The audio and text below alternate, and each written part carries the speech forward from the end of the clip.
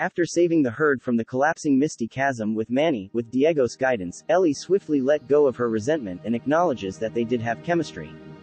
As things calm down, the herd goes to sleep, and an unaware Sid is taken captive by a tribe of mini-sloths who consider him to be a divinity known as Fire King.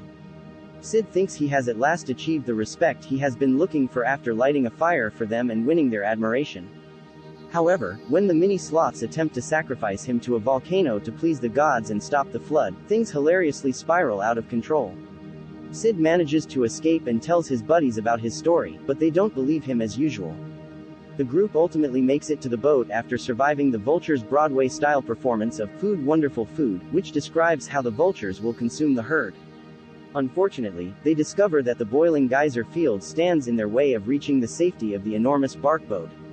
Ellie and Manny argue passionately over how to navigate the geyser fields. Ellie wants to go around, Manny wants to go through, and the gang separates, with Sid and Diego following Manny and Crash and Eddie following Ellie. Manny desperately looks for Ellie as he makes his way to the boat across the geyser field, starting to realize how much he cared for her, until, to his horror, Crash and Eddie disclose Ellie's fate. A slope collapsed as Ellie, Crash, and Eddie navigated the geyser fields and were just feet away from the enormous boat.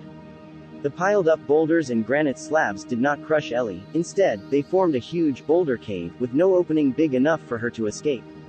Manny rushes off, followed closely by Diego and Sid, till he reaches Ellie's cave, but by that point the flood had already started, with water trickling into the cave slowly. Diego overcame his dread of the ocean when he saved an unconscious Sid, as well as a marooned Crash and Eddie, after Manny dove for Ellie. Soon after, Cretaceous and Maelstrom engage in combat with Manny. Thanks to his fast thinking, Manny presumably kills both of them by impaling them with a rock slab from Ellie's cave.